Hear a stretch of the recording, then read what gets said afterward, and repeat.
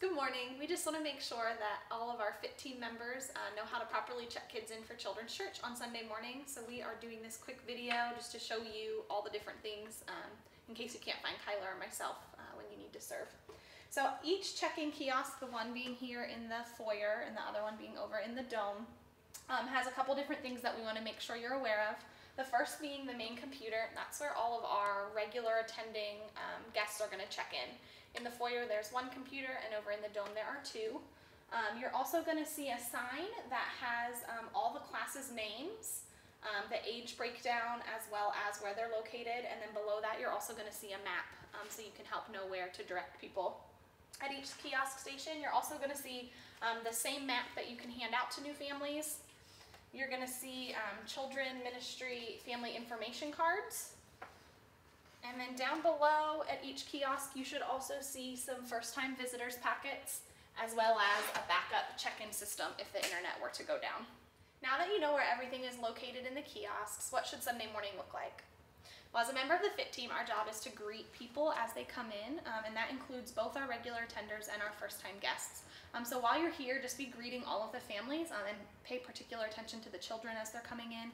That speaks volumes to a parent for you to bend down and talk to their child rather than just speaking to the adults. So make sure that you're greeting everyone as they're coming in. Like I said, your regular attendees should know how to go right onto the computer and get themselves checked in. Just keep your eye on them in case something would go wrong or the printer would run out of paper or something would happen. You can just kind of be near the computer in order to assist and greet and welcome them. The second main job that you'll have is to kind of hold on to this iPad and to keep your eye out for first-time guests. First-time guests usually either come in wide-eyed and looking like they need help, or they try to come in and act like they know what they're doing, and they'll step up to the computer and then kind of fumble. So just keep your eyes out for first-time guests and just greet them and welcome them and let them know that you're going to go ahead and check them in on the iPad today as opposed to this computer. And we do that, we check them in on the iPad so that the rest of the families can continue checking in smoothly, and it's also going to be more personable for them for their first time here to have an actual person checking them in rather than just trying to figure out the computer on their own. So when we check in a first-time guest, we are going to try to step away from the computer a little bit. So whenever you have a first-time guest, you're going to ask them their child's name. So if I were checking in a child named Susan, I would then type Susan into my search bar. I'm going to hit search, and it says Susan is nowhere to be found, but don't fret. You're going to click the Add Person button, and you have three choices: add to a new household, add to an existing household, or create a temporary one-time guest. We are going to, for all first-time visitors, we're going to create a temporary one-time guest. This is the fastest way to do it, but it also allows us to take the least amount of information from them, which we found first-time guests often are a little hesitant to give everything away. So you're going to tap on Create Temporary First-Time Guest, and then I'm going to put in the last name for the child. So we'll say that this is Susan Smith. You want to ask the parent if there's any medical notes that you should be aware of. This would be any allergies or asthma or anything like that. So we're going to say that this child has a peanut allergy, and you would just go ahead and type that right in. And then emergency contact, we just need the name of the person that's checking them in and their phone number in case there was a problem. So we'll say that mom is checking them in. You would actually put mom's name. And their phone number is 444-44444. Then you're going to click Next. And it's going to ask what classroom that they want to be checked into. So at this point, you would ask the parent what age they are. And let's say that Susan Smith is going to be a kindergartner, so she's going to get checked into our Reads classroom. She's already selected as a guest, and the time is there, so you're going to click Prepare Check-in. If the Smith family had any more children with them, we would click Add Guest again up at the top right-hand corner and check in all of their children in the same manner. Once everybody is checked in, you're going to click the Check In One Person button. It'll tell you that check-ins were successful, and even though you use the iPad, the printer will be printing out. You can hear it.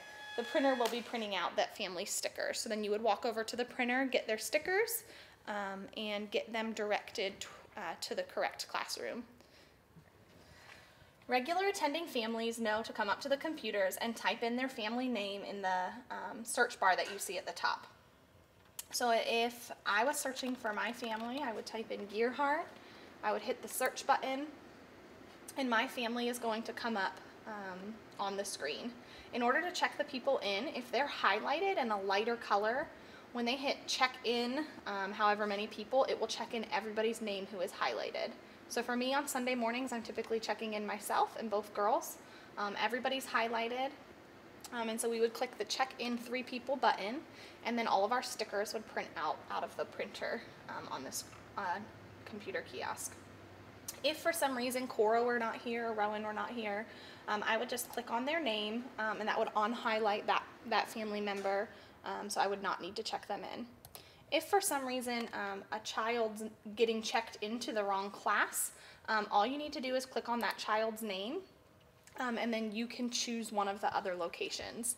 You would see this problem most often happen for kids that are kind of between that toddler and preschool age. Because we split them developmentally, they may need to get checked into a different class. So for Rowan, she actually does get checked into the preschool class now. So I would click on Sprouts and then prepare check-in, and that would change her to the correct classroom. Once they print out their stickers, there's a sticker that goes on each child, as well as a sticker for the parent. If the child is in the nursery or toddler room, a second sticker should print out for each child so that they have one to place on their diaper bag as well. All right, so far our computer system has been working really well, but there is always the possibility that the internet would go out, and because our computer system is internet based, if the internet were to be out, our online check-in system is not going to work.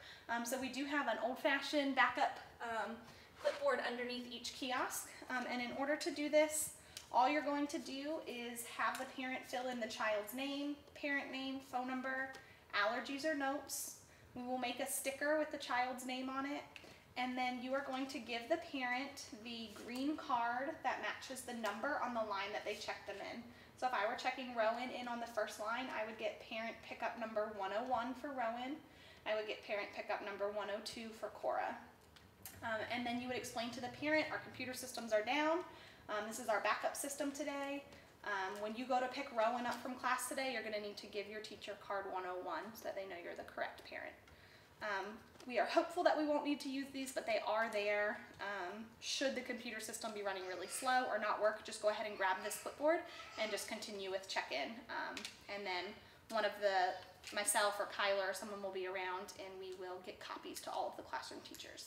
So that is our backup check-in system for Children's Church. So for our first-time guests, because we do have an unusual campus layout, it's kind of tricky to tell them where to go. So ideally, you will find another leader or a family that attends regularly that could help take them to their different classes. It's not uncommon for us to hear from first-time guests comments like, if I knew it was going to take this long or I had to walk all the way across campus, I would have been here earlier. I feel like I'm missing church, or I don't want to take them that far across campus, so they're just going to stay with me. So try to help get them to their correct classes as gently and as kindly as you can. One way to do that is, again, to give them a map and circle or mark where their children need to go. But primarily, if you can find someone that knows where they need to be, that personal touch is a little bit better to get them across campus. The other thing that we want to do for all of our first-time guests is to give them one of these cards. Right now they're purple, but we'll just use whatever color cardstock we have upstairs. And after you check them in on the iPad, let them know that you did check them in as just a first-time guest, meaning that we will not be saving any of their information on our computer. And if they do think that they'll be returning with us, to go ahead and fill out one of these purple family cards with all of their detailed information, and then we will put them in our computer system during the week. So they can go ahead and just fill this out and place it in the offering basket. Additionally, for our first-time guests, we are going to start keeping visitors packets underneath the kiosk. And because you typically will be the first person that will get to talk to them, we ask that you give them a first-time visitors packet. So it's a great way. Just say, if your family, if you think you're going to join us again, I'm going to go ahead and tuck this information card in your visitors packet. And if you just want to fill that out and drop it in the offering basket, we will get your family checked in. And then you can just say, this is a little gift for you. Let's get your kids where they need to be, and then you can enjoy the service. So that would be for all of our first-time guests. Okay.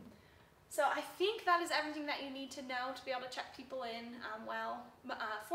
first and foremost, just be friendly and kind, and we want to be informed. We are kind of the first people that are getting to interact with families, so we want to make sure that we know where we're sending them and what we're telling them. So please make sure you watch this video before you serve, maybe as a refresher, and then also get here a few minutes early and go ahead and play around on the computer and just make sure that you know how to do everything, and don't hesitate to ask myself or Kyler, Kayla Coble, or other people on the FIT team if you need any help with check-in. We want to make a good first impression for families so that they know that their kids are well cared for and well taken care of while they enjoy the main service. Thanks.